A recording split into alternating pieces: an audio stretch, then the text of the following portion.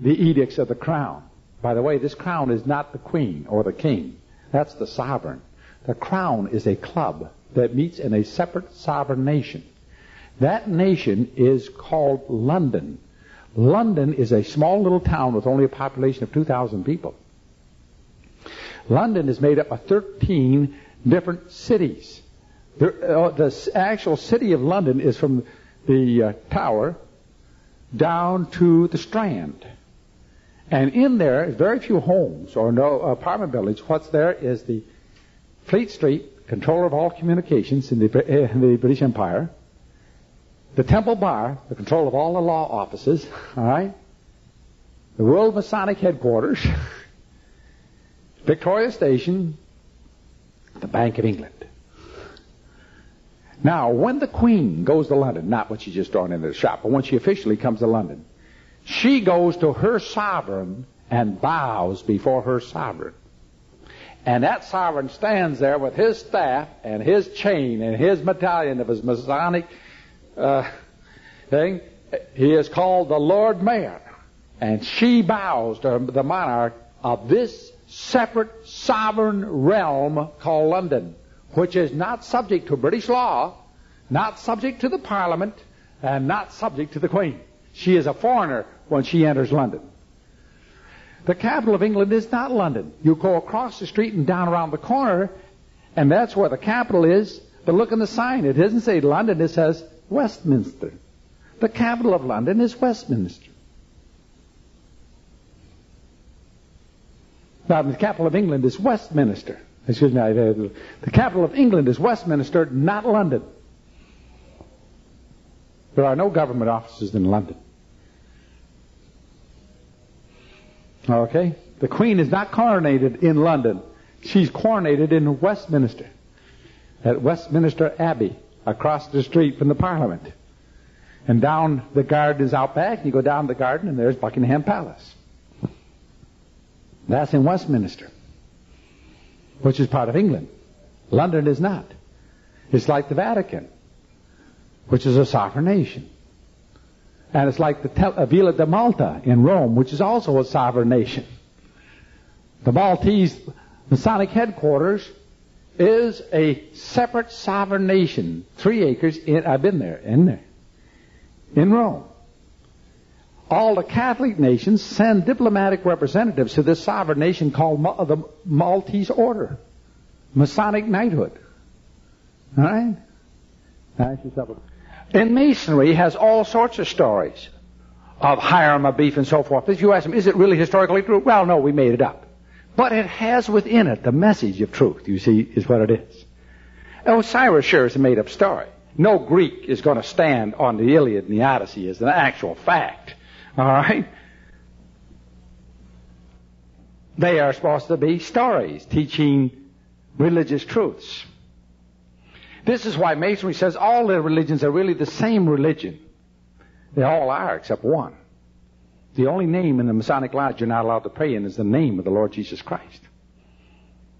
You can pray in the name of Buddha. You can pray in the name of Hindu or Muhammad. It doesn't make any difference. But the Lord Jesus Christ is not permitted. For what do we have in Acts 4:11?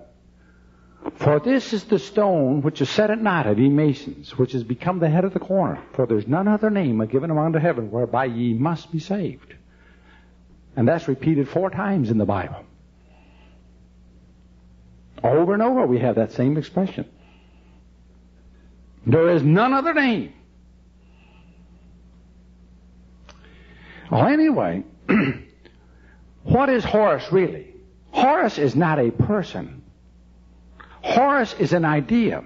The Horai are all of those who look for the returning of the golden age of an absolute dictator, of an all-wise, powerful king who is able to allocate and bless us all with his wonderful wisdom and direction that we will submit ourselves to in a coming millennium of 1,000 years. Horus are those priesthoods, are those believers, are those initiates, all who look forward to the returning of this perfect world utopia. One world, Egyptian rule, Babylonian rule, Jewish rule, name what it is. The same thing. It's the same story, told in different variations, but never changes. in its essence. Every Masonic temple is laid out with the entrance in the west and the altar in the east. And in the east is the sunburst. Over the worshipful master who's up 7 steps, a man addressed as worshipful. Can you imagine worshiping a man? That's condemned. What if Peter wouldn't take it? I'm a man as thou art, on your feet. I'm a man as like thou art. A sinner in need of grace. Peter was no different than that centurion, the Roman soldier, right? Peter was no better. He refused worship. Now, watch what happens. Every Masonic lodge, and by the way, Judaism is straight Masonry, or Masonry is straight Judaism. Take your pick. I don't care. Do whatever way you want. The altar has got to be, go to the Southern Baptist Church. See how they move them around and get the parking lot in the back end and the entrance the other way in order to get that altar in the east and the entrance in the west. Now, a Mason will ask you, if he doesn't know whether you're a Mason, have you been to the east? Have you been east? That means have you been initiated in the lodge?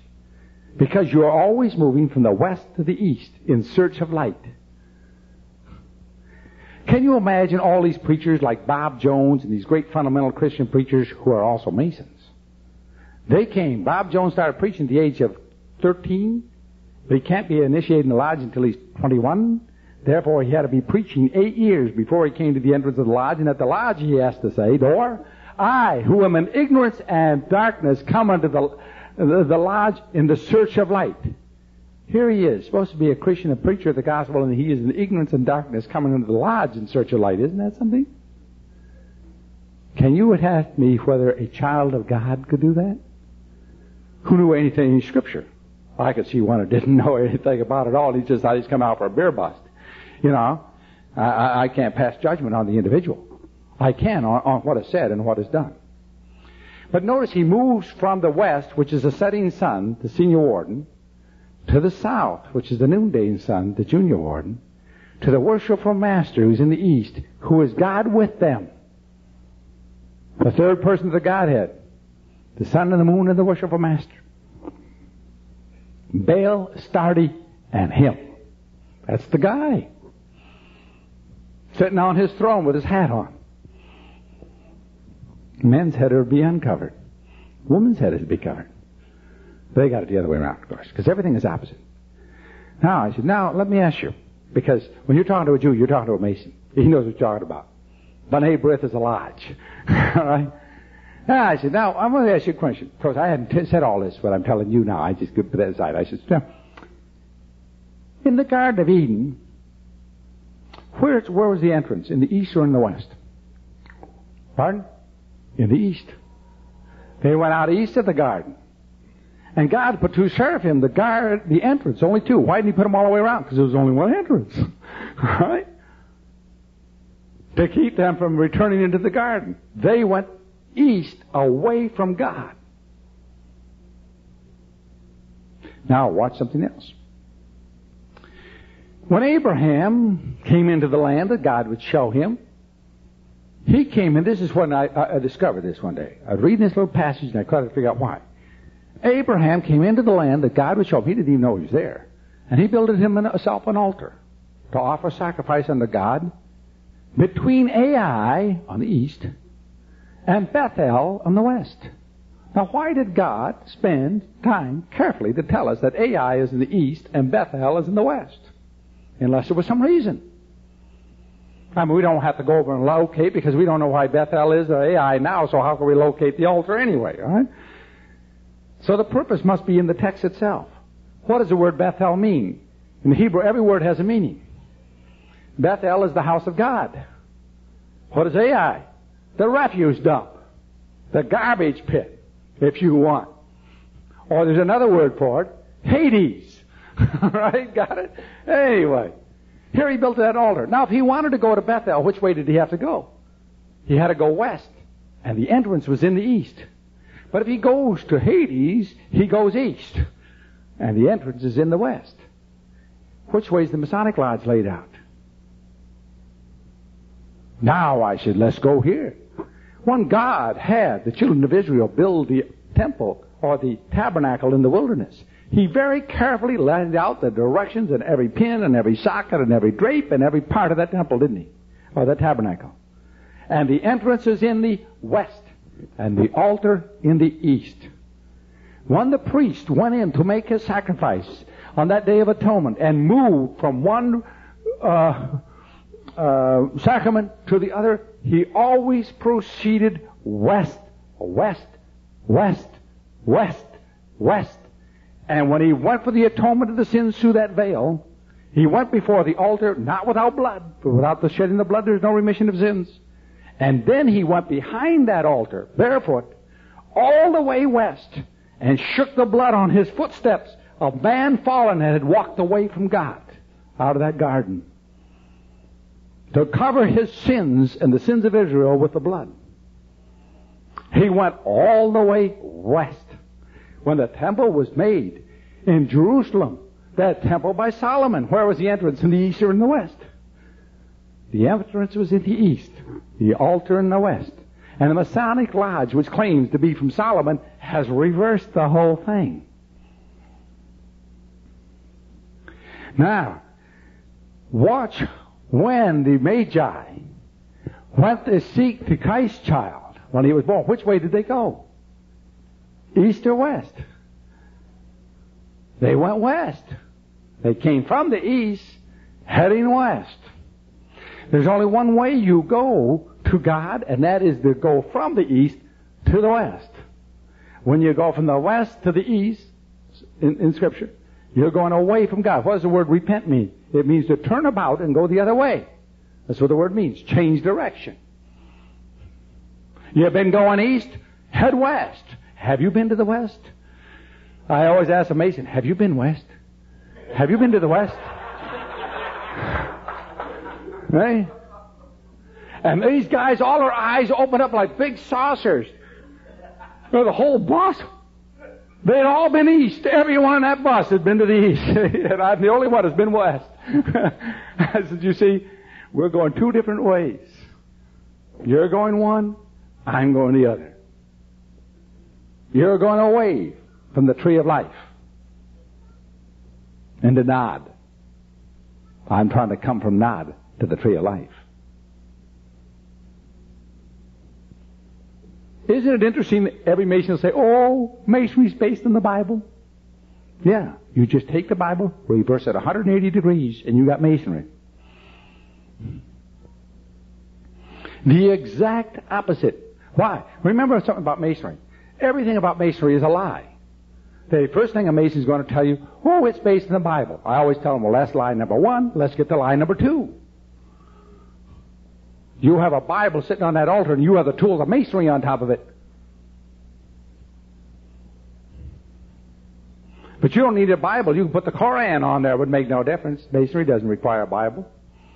Any holy book will do. Why? They don't believe in any of them. What difference does it make? Hey? Watch what a Mason, he joins there, they say, there is nothing in the lodge before you come in here that is going to interfere with your religious beliefs or your politics. There is nothing about Masonry except politics and religion. It is totally a religious political movement. Nothing else. Everything in there is going to be religion. Everything you're going to get from then on. And now watch the next thing. They got all of these symbols and signs, and they'll tell you the meaning. Well, what is the meaning of that? Well, the meaning of that is this. But there are deeper meanings. In other words, we just lied to you. The truth we didn't give you, but we gave you something to hold you off for now. Now, what a little later on you get along and you keep paying your money and coming back and you say, now what is the meaning? They give you another one. But there are deeper meanings. They lie to you again. You can go back and ask them 10,000 times. They give you 10,000 meanings, and every time they tell you we lied to you because there's still yet deeper ones. What is the ultimate one? You don't know. You can go in that morass forever, and you never know where you ever got to the end of it. You're never going to get an answer to anything. Why? There isn't any. There isn't any. It's a whole mambo-jumbo without meaning. It is based on lie. Hi. You must never reveal and always conceal every bit of truth from your wife You can never tell her the truth. Can you imagine something that swears you to tell a lie to everybody and call it moral? Think of an organization, and we want to know the problems in this country. Think of an organization that requires its members to keep the crimes of a brother member as violent in their own breast as they are in his. In some lower degrees, murder and treason, you can reveal. But in higher degrees, not even that. But that means rape, fraud, theft. I must conceal. If I know you've raped somebody and I conceal it, I'm guilty, both under the civil law and under God's law. But not under Masonry. I'm noble and moral. Notice the complete reversal. Here is this judge. He is sworn to come to the aid of a brother Mason, whether it be right or wrong. Yet he swore on the Bible when he took that oath of office that he would be impartial under the law. Which oath does he keep? No matter which one he keeps, he's an oath breaker. He's a liar and a fraud. There is no way for a Mason to be an honest man, because he is sworn to be dishonest in everything and every dealing except with a brother Mason. Oh, but it has a moral code. Watch the moral code. I am not to have sexual relationships with another Mason's wife of the same degree or higher than my own. That's a very moral thing, except unless she consents. If she consents, then there's moral.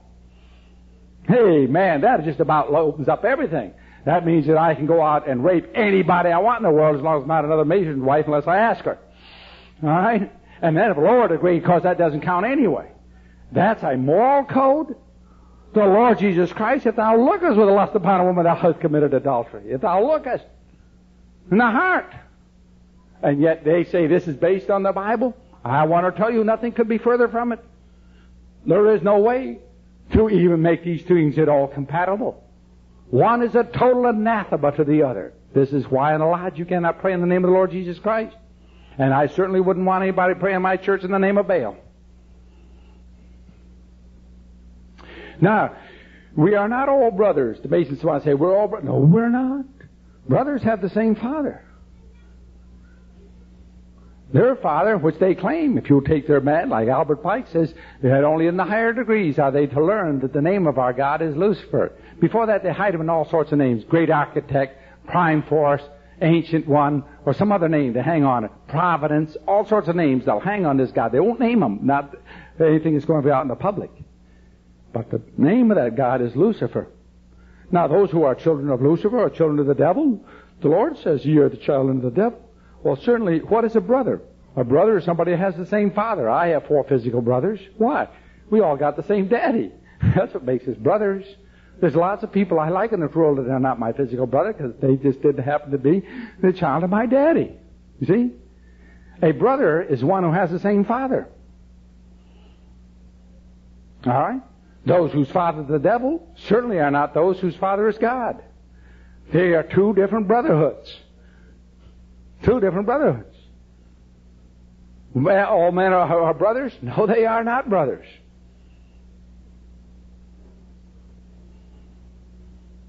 You see, there's another lie. If we take Masonry, every oath is a lie. Every step is a lie. And it's all in concealment and told to be lied to by everybody else in this world. Everything they require this man is immoral and dishonest, unscriptural and contrary to the civil law.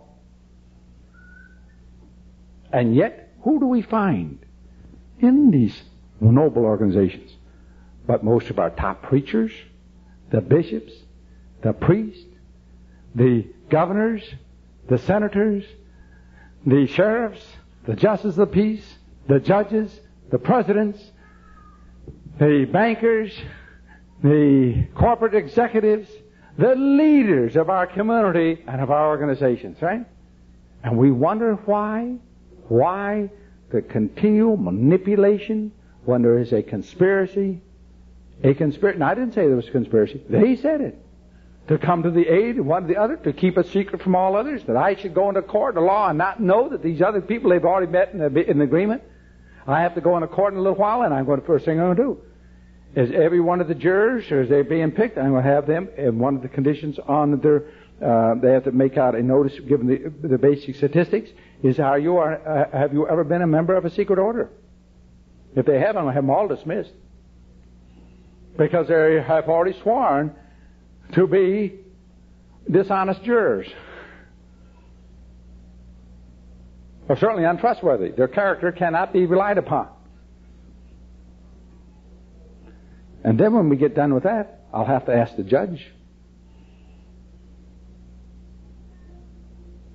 If he's joined in any such oath, he has automatically ruled himself out as being a judge. He cannot be a judge. He must dismiss himself. Do you know how hard I'm going to be to find a judge to try the case? I might exhaust the whole state of Michigan. We'll have to run through the federal courts, and it's going to get worse in the federal courts than it is in the state courts. That's 100% solid fact. Remember, you got to have the rulers and the rulees, right? This is why liberty is lost, is because the liberty of a constitution requires on open and free access and impartiality in courts of law. That all parties, when brought before that court is impartial and blind to who they are, but only to the facts at issue before the bench. That is not what you will see. I've been in cases where you've got the thing called one, and all of a sudden the other attorney goes, "Oh, Lord, my God." And the judge reverses it. Well, let's go in and see what more Albert Pike's got to say. Well, I should tell you a little bit about old Albert. Now, Albert was a rather obese man. In fact, he was downright fat. And Albert was a Confederate general. He was the only Confederate general to lose with superior numbers against the Yankees at the Battle of Pea Ridge. So it gave him one distinction. He wrote some 1,600 volumes in his lifetime with a quill pen. He knew all the ancient languages, wrote in all the ancient languages fluently. Where he got his education and knowledge is a mystery. I believe he got it directly from his God, which he claims Lucifer. But either way, if you want to think he had this ability on his own, go ahead. Of course, most of the stuff in which he wrote the great volumes are direct copies of other people's work, as he just took pieces here, and the other place. And you can just say he was one of the most prolific copiers of all time. But either way, Albert Pike designed 14 of the 33 degrees of the Scottish Rite. He was the supreme sovereign commander of the 33rd, of which he was the first sovereign commander. And he is considered in the Masonic circles of the Scottish Rite the paragon, the top authority on the subject of Masonry. If you read in Lady Queensborough, she has a lot more to say about him, all of which I can't verify, and I don't believe she could either. So, being that as it may, let's go to his own writings. It's a lot easier, you see, to take his own writings rather than what people say about him, because now you can pin him to the wall. There are 32 chapters in this book. You might figure out why, each one of which has a different title. The first one's called The Apprentice. All right, the next one's called The Fellow Craft. And the next one is called The Master. Why? The first degree is Entered Apprentice. The second degree is the Fellow Craft. And the third degree is the Master Mason. Each of the degrees are titled after the 33rd name of that degree. So here we are, chapter 1, paragraph 1. And let's just read what he has to say. Force, unregulated or ill-regulated, is not only wasted and void, like the gunpowder burned in the open air and steam unconfined by science, but striking in the dark, its blows meeting only the air, they recoil and bruise itself. It is destruction, not growth and progress. It is Polyphemus, blinded and striking at random and falling headlong among the rocks of it, sharp rocks by the impetus of his own blows. Sounds like reading Robert Welch, doesn't it? He wrote the same type of style, the same garbage. Of course, Robert Welch is 33rd degree. Member of the club. But anyway, what is all that saying? All that words. Well, if we take out the words and come up with what he's saying this. That force, unrestrained or controlled or confined, is waste. All right? Premise 1. Let's go to paragraph 2. The blind force of the people is a force that must be economized and also managed as the blind force of steam. He's saying the same thing again, right? Repeating himself. Lifting the ponderous iron arms and turning the large wheel has made the bore of the rifle cannon in order to weave the most delicate lace. It must be regulated by intellect. Just stop. Yesterday we talked about assumptions. What is the assumption here? That the force of the people is blind. The blind force of the people must be regulated by intellect. The premise first paragraph is that force must be regulated and controlled, or else it's waste. Paragraph 2, that the people's force is blind, therefore the intelligent ones must control them. Here's the New Age magazine. This is the 33rd Degrees magazine, September 1950. I, for years, took subscription to this thing. My father was a Mason, and I kind of think they sent it to me thinking I was one. But anyway, I got it for many years. Probably, what happens is it's the same dribble one month after another. You take it, seen one, you've seen them all. I can pick up any issues, and I say, this is the first one that I ever had. And so I'll just take out of this one, and if you, I've got hundreds of them, and I can do this in any issue. I can prove what I'm going to prove to you in this one, so why waste time going through 100 of them? Here's in the back cover. The Supreme Council favors the American public school, nonpartisan, nonsectarian, efficient, democratic for all the children of all the people. Doesn't that sound good? It sounds like apple pie and mama, doesn't it? All 100% American until you read it carefully. Now let's read it carefully. The Council favors, this is the Masons, the American public school. That is government school. The government is going to raise your children. No, my daughter's 26. My son is 11. My daughter did go to a public school for 2 years, or government school. She was in the 3rd grade, some 20 years ago or so. She was having a little trouble in arithmetic. So I went down because I've had fairly good mathematical background and have a doctor's degree and so forth. I thought I was quite capable of teaching my 8-year-old arithmetic. You'd think maybe I could do it, you know. So I went into the school and I said, to the teacher, I'd like if you would send home with Kim her arithmetic book and I could help her out in arithmetic and she could do better. We do not want the parent interfering with the education of the child. And I said, would you tell me that one again? I want to be sure I heard that. We don't want the parent interfering with the education of the child. The school was in session in the middle of the day. I opened the door and I said, Kim, come out here. She pops through. She says, you can't take her out of school. I said, ma'am, you get in front of me and I'll stomp right over you. I'll flatten you. That's my daughter and it's not yours. That doesn't belong to the state. You can't have her. Telling me that that child belongs to her. No, over my dead body. I want to tell you the only thing is, you just tell them no. You see, we go along. We wonder what's happening. We've gone along. They know you're going along. It's the easy route. You go along, and one day you wonder how we got here. Do you know how the English Revolution started? A nobleman in the south of England, because the tax is 1% per person, he said, I will not pay this percent, and he had his head cut off for a penny.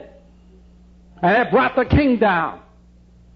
It brought down divine right of king, and it brought down the immunity of government from prosecution. That king was put on the trial, and he was executed. For a penny.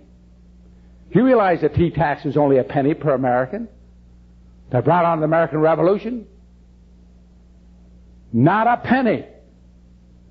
You stand on the principle. What would happen if the Americans stood on the principles of that Constitution? Do you think we'd be where we are now?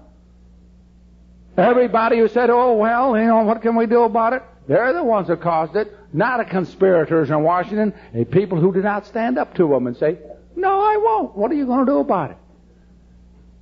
We're going to put you in jail. Okay, I got a lot of books to read, and I haven't got around to. So I spend some time in jail. Well, it's pretty rough in jail. So it's rough in jail. I've been in the Army. It's rough there, too. What are they going to do, kill me? I'm going to die anyway. Put me in a rack? Okay, let's go down to the rack. Go ahead, see what he's going to get you. He's going to get you nothing. The answer on the rack is, no, I won't. They don't know what to do with you when you say, no, I won't. They all sit there. Well, we're going to prosecute you. Fine, go ahead. We'll put you in jail. Okay. The answer is no. No now. No next week. No next month. No forever. No is the answer. What reason? No, it's not at all. The answer is no. You don't have to be bright. No. That's the one thing the club can't stand. You won't play in their ball game. No. What threats have they got? If you're scared of them, now I'm going to tell you something. I've had threats in my life, and I've had attempts in my life. I've had some very attempts you wouldn't believe. And I want to tell you what's happened. They're the greatest times in my life. Do you know why? I've had these people, and I don't want to go into examples right now, but I know this. And sometimes I lose my faith in the matter, and I get scared like everybody else gets scared, you know? I mean, look, I'm normal, I'm human like anybody else, the rest of you. And you sit and watch the powers of these guys, they got power. But I'll tell you something, and when I've come to my senses, I sit and say, no, Lord, thou hast more power than they. Thy arm is not short. If I be in thy will, you'll sustain me. And if I'm not, all right, come what may. And I've seen the Lord take, in cases in which we had time, go into it, and I don't care to do it right now, of a direct reversal of the facts so unbelievable that there is no question of the direct intervention of God's holy hand holding back, reversing. I've had a case where they're putting me in jail, and I'm sitting there, and these people have a whole conspiracy in the city government, and even the city council chairman saying, don't touch that guy. Anybody who walks in the court with him is through in this city. And you know what happened? I sit there and say, Lord, thou knows the way out of here. And here the head of the building department pulls my files, goes down to the incinerator and shoves them in and throws a match to them and walks out and retires and goes to Phoenix and burned them all. I don't know where he is, but that was on his heart. You see? But the Lord knew. I've seen this thing dozens of times. Now, every time of that's one of the greatest times that can happen to you. Those things happen. They're wonderful. You've seen the direct hand of the Lord in your life. You know why most people have never seen the direct hand of the Lord? They've never stood. They have never seen the blessings. They'll never have the blessings because they've never taken a position. Now, you got to step out there, boy, and I tell you, get out there sometimes on a thin limb. Until you get out on that limb, you're never going to see. You see, that's sustaining. Hey? Well, anyway, getting back here with public schools. We're not getting very fast in this one, are we? The American public school, non-partisan, non-sectarian. Well, let's take this one now, sectarian. What does the word non-sectarian mean? Antichrist. There's only one religion in the world that is sectarian. The Christian faith in that Bible. All other religions are non-sectarian. Protestantism is non-sectarian. Catholicism is non-sectarian. Judaism is non-sectarian. Hinduism, Buddhism, all of these are not. What do you mean by sectarian? Sectarian, separate. It says you are to come out and have no part of the rest. That's what a sect is. One who set themselves apart and separated from. All the others say, let's all get together and let's find a common ground of understanding.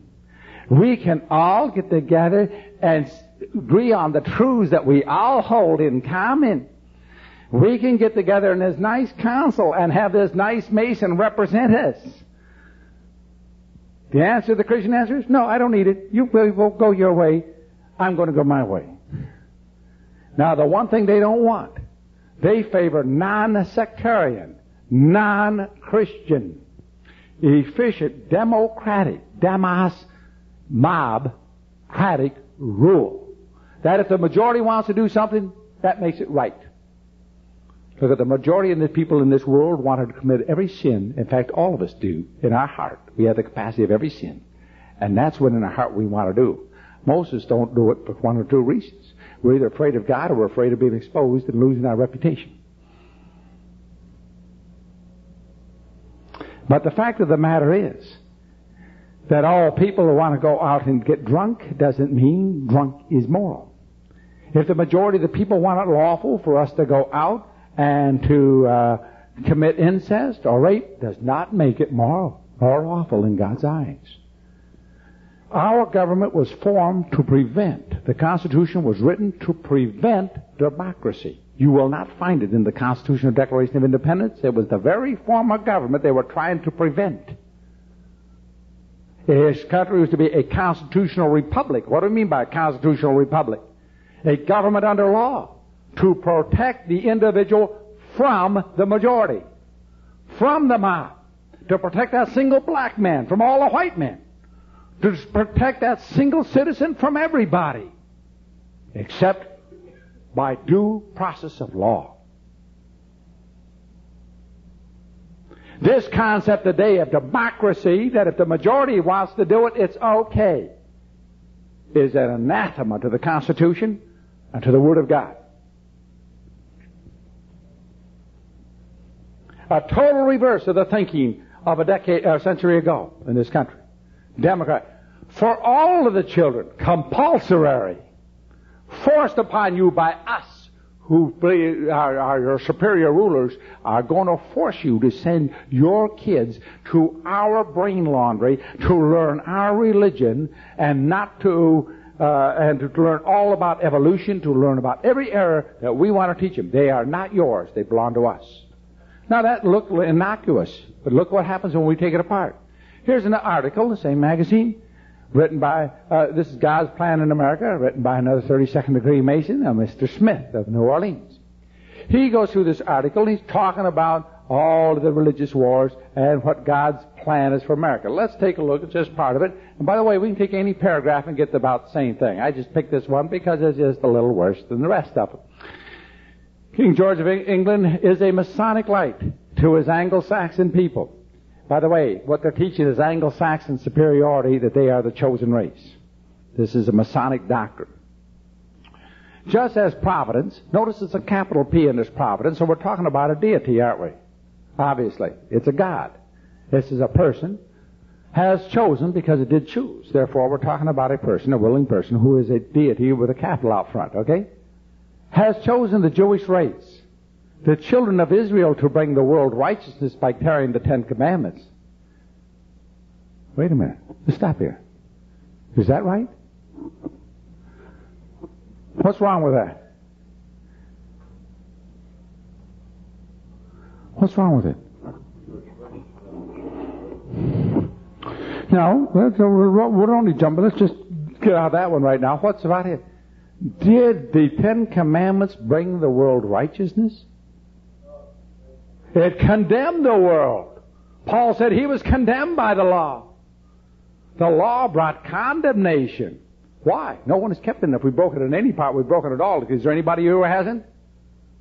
Which one here is not guilty of every single sin in the Old Testament under the law? There isn't one. The Ten Commandments didn't bring anybody righteousness, regardless who it was carrying it. All right? I'll get to the fundamental doctrine, which emphasize, remember the Sabbath day and keep it holy. Is that the emphasis of the Ten Commandments? What is the emphasis of the Ten Commandments? Quote it. You shall have no other gods before me. What does the Mason teach? That all gods are the same God. By any other name, it's the same thing. Right? God has His name above every name. All right? So also providence, whoever this God is, they don't want to tell us the name of it. They're trying to hide it, see? Has chosen the Nordic race to unfold the new age of the world, the Novus Ordo Seclorum. You can find that in the back of your dollar bill too, right? The new order of society. Der New Order, Ein Reich, Ein Volk, Ein Führer. What was the name of the Third Reich movement? The New Order. Then we had the New Frontier and the New Great Society. Adolf Hitler called his the New Order. That's what they call theirs, the New Order. Turn the page. Doesn't get any better. As stated before, God's plan in America is a non-sectarian plan. Wait a minute. Since the God of the Bible demands sectarianism, then who is this God here who's got God's plan for America? It obviously cannot be the God of the Bible. We must be talking about somebody else. You see the point? Because whoever this God is, his plan is non-sectarian. All right? Our Constitution is non-sectarian. Well, they'd like to say that one. Our great American public schools. Did you realize that there are great American public schools? God's chosen schools. Did God choose the great American public schools? I would like to see that in my Bible. What does God command? Who's to teach the children? The Father is to raise those children up in the fear and admonition of the Lord. And what are they to be taught? To fear God and to eschew evil. Wait a minute. You see how everything gets twisted? Every last jot and tittle? Here we have that these great American schools are God's chosen. Well, if they are God's chosen school, I know one thing. I know who their God is. The chosen schools are non-sectarian. The great spirit behind this great nation is non-sectarian. All right, let's go to the next verse. Our great American public schools have never taken away from any child the freedom of will, the freedom of spirit, or the freedom of mind. This is our great American public schools tell these little children to be their natural selves and develop themselves. To go down here and play and just do whatever comes to your little old heart. And you just come and we're just going to let you evolve along.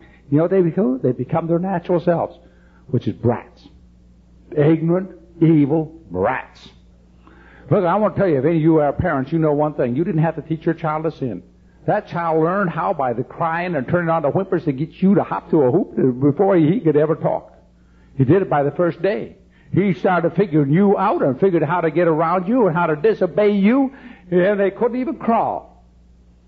You never had to teach a child to lie, to cheat, to steal, to commit any sin. You had to whip goodness into them while a lot of understanding laid in the proper place of application.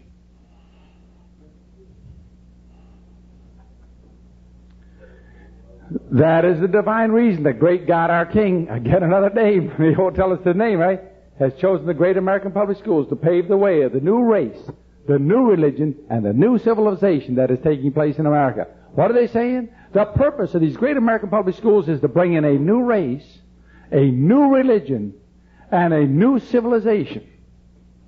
Have you seen that happening? That is the purpose. And where is the engine of drugs? The engine of immorality, of adultery, of right now, 1 out of every 10 teenage females will become pregnant this year. 1 out of 3 will be pregnant before she is married or turns the age of 20. That's the result of the great American public school system. That's the destruction of the family. The basic political unit. And how was this done? They took your money by force and forced you to send your kids to this thing. Those teachers aren't answerable to you. You don't count. You only bred them. Watch it. Any mother, father, or guardian who is responsible for taking away the freedom of mind, freedom of will, or freedom of spirit is the lowest criminal on the earth. Not a rapist, not a murderer, not a oath breaker, not a conspirator, but a mother, father who teach their morals and their religion and faith to those children. That's the lowest criminal in the world, according to that article, right? You talk about evil? You talk about gross, unlimited sin? Take a look at that. This is the 33rd official magazine of the New Age. Because they take away from that child the God-given right to become part of God's great plan for America. The dawn of the new age of the world. The upward reach of mankind. Let's take a look. Here is the cathedral at, is it Cologne, isn't it? Cologne, yeah. Take a look at that building. All the statuary, all of the spires, the buttresses. Fabulous. I walked through down the roof of Salisbury Cathedral up there, the solid lead roof. Massive thing going on. You take a look at that building. Unbelievable. Built in the 11th century, 10th century. Unbelievable architecture. You can see the builders of that considering themselves to be kind of elite and superior to the rest. They also, because they traveled from one area to the other, were not part of the nation or land in which they were in. They were transitory. And therefore they combined together in a club or guild to set up a nation outside of a physical nation. Just like Israel. The Jews have bound together to form a nation, a conspiratorial nation, that did not need land for the last 1.5 millenniums. A nation without a geographical location. The same with the guilds and the Masonic guilds. And, those are quite little buildings. Let's go down to the lodge hall. And this guy comes into the lodge. The apron, by the way, is to cover up God in this world. And it's exposed in certain places before the altar as you expose the divine part. That's why a female cannot be a Mason. She doesn't have the right ingredients. The fellow comes in with a blindfold on called a hoodwink. He's hoodwinked coming in, and he'll stay hoodwinked as long as he's there. He has a rope around his neck called a cable tow. This tow binds him. And when he swears to the oath, he's now bound to the oath by that cable tow. They take the rope off because now he has an invisible rope. And when he takes the second oath, there'll be 2 ropes around his neck, and the third 3. He is now treble bound. And he's bound for life, forever. Now, it's an interesting thing. The Masons teach this, that once you're a Mason, you're always a Mason. The Lord Jesus Christ himself cannot get you out. Now, I want to show you something. We have 2 people in the Bible who are Masons, Paul and Moses. We have a very interesting little verse in Jude, and I think this is the reason why that Council of Nicaea was trying to get Jude out of the Bible. Here's a verse totally out of context. It doesn't seem to fit. It sticks out because it doesn't fit. Most of the verses fit into a context. But here's a verse that just, bam, hangs right in there, slap dab on the page, and you wonder, what does that fit into? What is the rest about it? Verse 7. And when Michael contested with Lucifer over the body of Moses, he dared not bring forth riling accusation. Wait a minute. What happened here? When a Mason becomes a Mason, he wears that pure white apron. And that apron must be on him when he dies and is buried. And his fellow Masons stand around that grave at the graveside ceremony with nobody else allowed to look in, because you're not to understand what's going on. And they claim that body in the name of him whose grave this sprig marked. That's Lucifer. They claim that body in the name of Lucifer. Now, I don't know what this means, to be quite frank with you. I can't explain it. But Lucifer, for some reason, wants that body. And they lay claim to it. And Lucifer laid claim to Moses' body. Why Moses? For Moses was brought up in all the wisdom of Egypt. What was the wisdom of Egypt? He was brought up in the wisdom religion in the mystery rites. He was initiated in that great temple, probably the Great Pyramid. He was brought up as the son of Pharaoh. Now, Lucifer was saying, I own that body. And Michael was saying, no, who the Lord has saved, he has saved to the uttermost. Lucifer's claim does not have precedence, nor any lodge. I'm sitting there one time, the first time I had learned anything about Masonry, I was just reading this little book here, this little book, Captain William Morgan's. First thing I ever saw, and I was just reading that. Actually, I was given a series of talks every hour, and off an hour. And I was sitting out there reading this thing, and finally I got to lunchtime, and there's a bunch of Baptist preachers. And I was sitting at this lunch table, and I said, Mahabone. That's the password of a master mason. One head snapped around and looked at me, and I said, what? I knew nothing about masonry outside. I'd read about half of that little book. And I got down there, and I got that preacher off to the side, and I said, this is a big lunchroom. And we're standing over there, side. I said, look, Pastor, I want to know something. I want to know what this masonry is.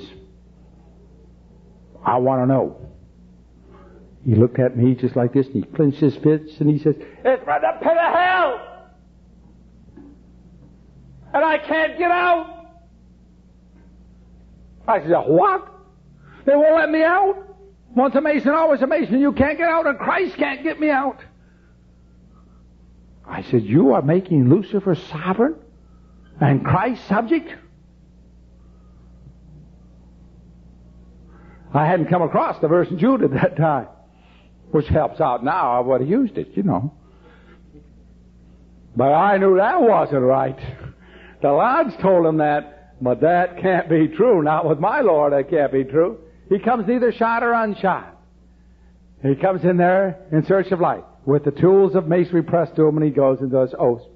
Notice again, you always have this holy book in this altar, but then on top of that is the tools of masonry, which are superior to any holy book.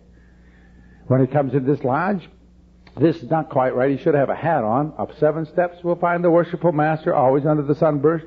That G iridescent means generative power at the time of impregnation.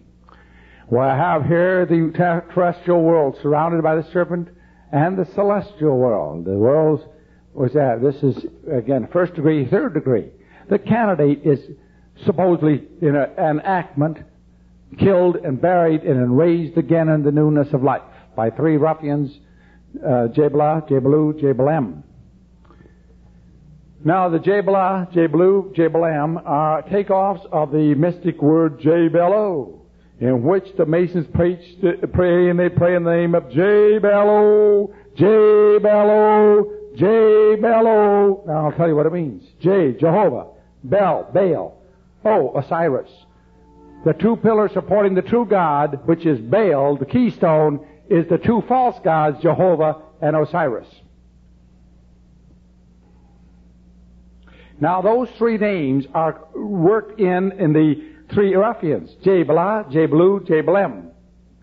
The last letter changing, the A-U-M, the Am of the Hindus, the Am of the prayer of the Hindus. They got them all. Jehovah, Baal, Osiris, and Am. You know? They don't care. Stick anything in there. These people have absolutely no discernment and no respect of God. They raise him in the newness of life. In the old days, in the pyramid, they wait 3 days and raise him. Nowadays, they get him back up the same night by a lion's grip. They raise him into newness of life in the name of Lucifer. And he is now born again. He's not born again till the 3rd degree when he's raised in newness life. This is his resurrection. Do you see what I mean by the false direct blasphemy? Every lodge hall, no matter how small, that sunburst has got to be there. Here we are in Washington, D.C., a 33rd degree temple, 33 columns, 33 feet high, under a truncated pyramid. Always the Masonic lodge must operate in the upper room. And it's going to be above the police station, above the fire department. It can't be in the basement. No, it's got to be in the highest place. It can be a 1-story building, but it cannot be the basement. Let's go in. We're walking upstairs here, and this is the Tyler's door. We're now in the west, in the entrance of going into the Great Hall and the 33rd degree. And there we are. We come in. Now, actually, you see, we're here looking back towards the west. And if we will look here, we'll see on the walls the serpents. You see the serpents? All the serpents all the way around the room. Read in Ezekiel 8. Ezekiel 8, God takes Ezekiel in a vision. That's during the Babylonian captivity. Ezekiel's in Babylon. And God takes him to Jerusalem. Whether he takes him physically or not, I do not know. Scripture doesn't say you can believe whatever way you want. It really doesn't make any difference. If he didn't say it's not important. But he takes Ezekiel and says he's going to show Ezekiel why he put Israel into captivity. And he takes him to the temple, to his holy temple, and he says, see what thou seest here. Look at the abomination. They have put the idol of jealousy, the image of jealousy, a statue, in the gate of my temple. They set up a statue. God says, let's look further. Look here what thou seest. And he saw this hole in the wall, and he says, dig. Go in there. And he goes into the secret chamber under God's temple in Jerusalem. And here in this temple, they had the serpents on the wall.